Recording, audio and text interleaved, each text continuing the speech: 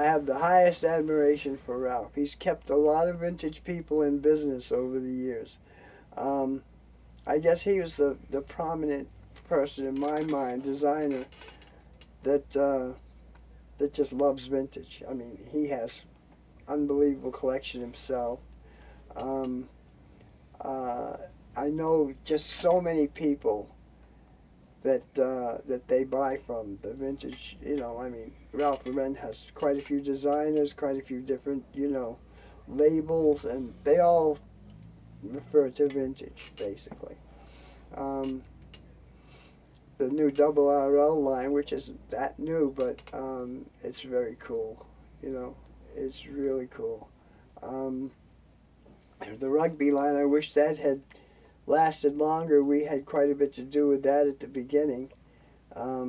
I still haven't figured out why it didn't work so well, but